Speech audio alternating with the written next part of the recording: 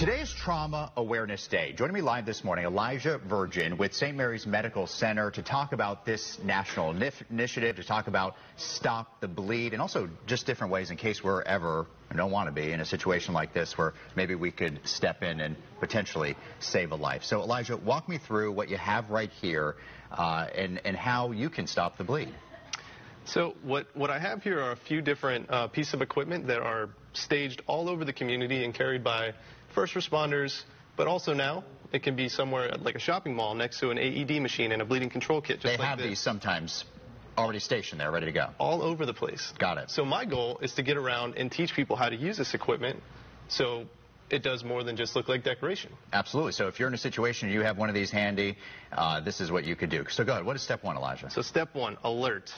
We're going to call 911, make sure we let them know what's going on, where we are, have our situational awareness. Okay. And we move on to B, bleeding. Where is it coming from? What does it look like? Is it a lot of bleeding or a little bit? And C, control. Now, there's 3 ways to control major bleeding.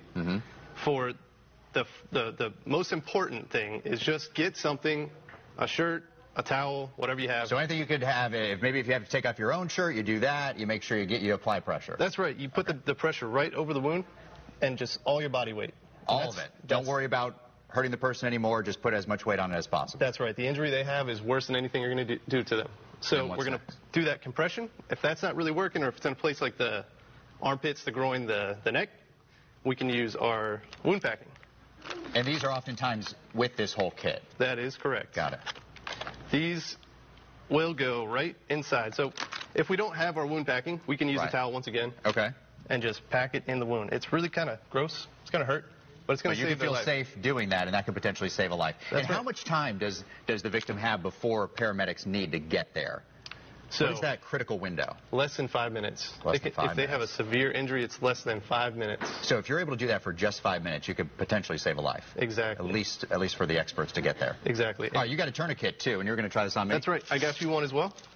So what is the situation where, you got to tell me, I don't know. I'm going to show you how it works. Just have at it. So on a limb, somewhere from the shoulder down or the groin down on your leg. Got it. If we have massive bleeding, we're going to throw this on.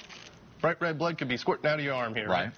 I'm going to throw this on nice and high, wrap it on tight around the Velcro. I turn this windlass around. It's going to get real tight on your arm. You see that there? Once the bleeding stops, we're going to tighten it down. We're going to mark the time on here so the medics know how long it's been on for, and the trauma surgeons at St. Mary's will know just how long it's been on for. So this is essentially doing something very similar to this. This is just... Correct. This is just available in the kit sometimes. You could use this. Every time you have a bleeding control kit, it should have a tourniquet in it as well. So how long can this last? How long could this stay in place that a person could potentially survive? It's a great question.